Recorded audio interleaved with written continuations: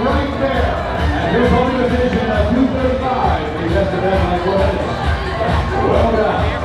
I believe we have one of the officials from the Women's Book of Records today.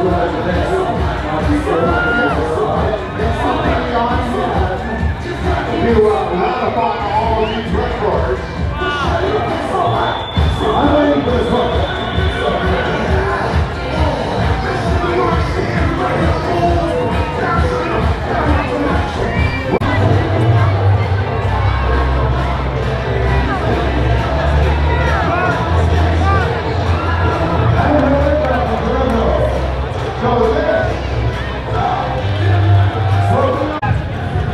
So proud of you. Can you get some water? So Calum, congratulations first. And how does it feel? Right out, you know, coming in and. Man, I'm just so elated, like through the roof. It was work, and we pushed through it, but we ran awesome. It was a perfect day. I mean, it started out with some rain and wind was there for sure, but man, it was just a blast to share with Allie, and she did awesome. Like, not a peep out of her. She was a bit quiet today, which is funny for her, but I think she just really enjoyed the atmosphere. So no rain, it was kind of smooth sailing. Yeah? We had the hood over, which I was really concerned about.